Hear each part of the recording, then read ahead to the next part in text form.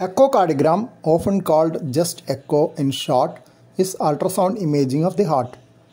Though the actual types of details mentioned in echo report may vary between institutions and even persons reporting it, in general there are several common aspects. Reports of children with congenital heart disease will have a different pattern. This discussion is mainly on an echo report from a general cardiology setup.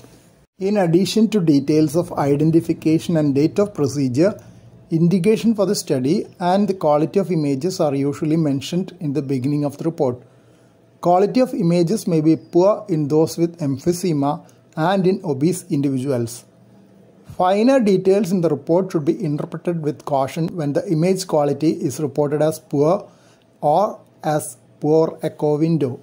Chamber sizes and measurements of thickness of chamber walls are either given as tables or the relevant picture showing the measurements printed out on the report.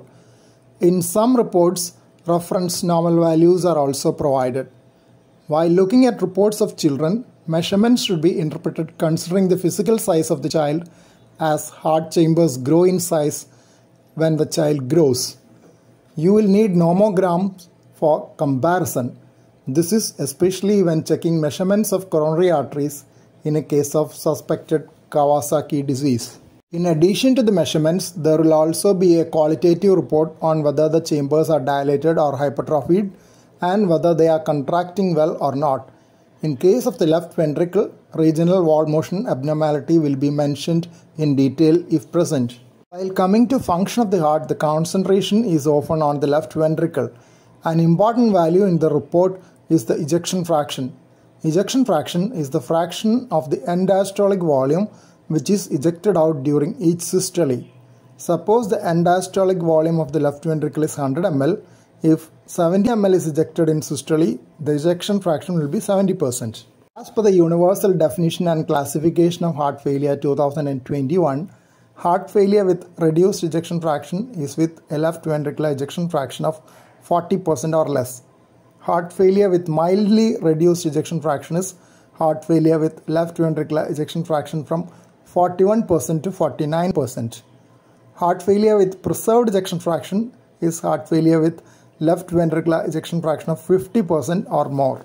In addition to the quantitative reporting of the left ventricular ejection fraction, normal left ventricular systolic function is often reported as good left ventricular function.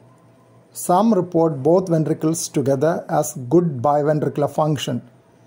Left ventricular dysfunction may also be visually graded to mild, moderate and severe depending on the contraction of the left ventricle in general. Diastolic dysfunction is usually reported as just left ventricular diastolic dysfunction without any grading. Left ventricular diastolic dysfunction is quite common as age advances. Another important aspect is the contraction of each region of the left ventricle. If all regions of the left ventricle contracts normally, it is reported as no regional wall motion abnormality. If a particular region contracts poorly, it is reported as hypokinetic. A region which is not contracting at all is reported as akinetic. Sometimes a region might bulge out when all the other regions are contracting. Such a region is called dyskinetic. Dyskinesia is a feature of an aneurysmal segment. Regional wall motion abnormalities are common after a myocardial infarction. If there are no defects in the interatrial or interventricular septa, it is reported as intact interatrial and interventricular septa. If there is a defect, details about the location and size of the defect will be mentioned. This echo picture shows a perimembranous ventricular septal defect in the subaortic region. It is partly closed by formation of an interventricular septal aneurysm. This is one of the methods of spontaneous closure of a VSD. Valvular abnormalities could be regurgitation or stenosis or a combination of the two. Structural abnormalities like a cleft anterior mitral leaflet in endocardial cushion defect may also be there.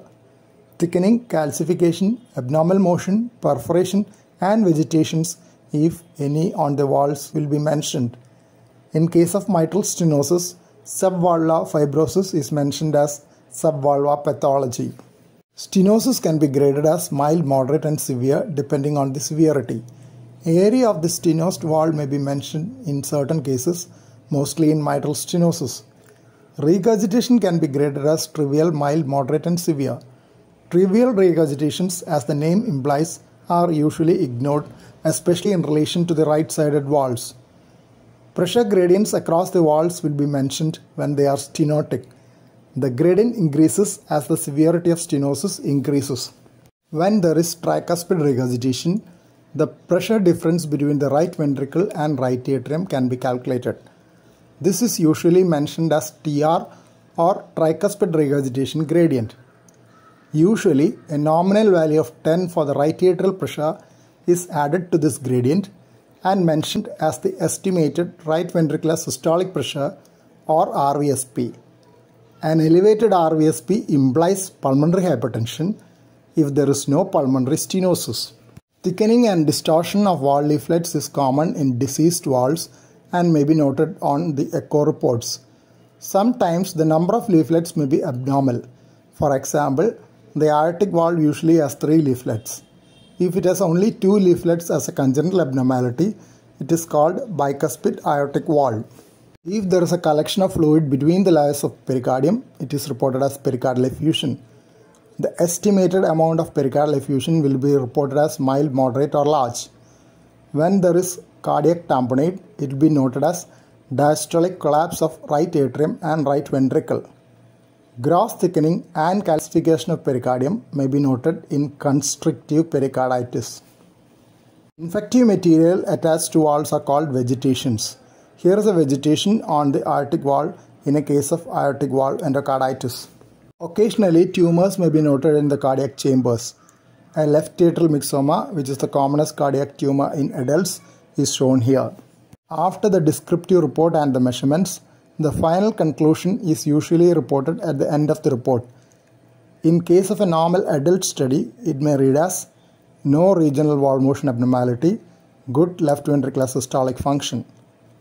Regional wall motion abnormality may be written in short as RWMA also. If abnormalities have been detected, the conclusion part will be larger and include the salient parts of the echo study.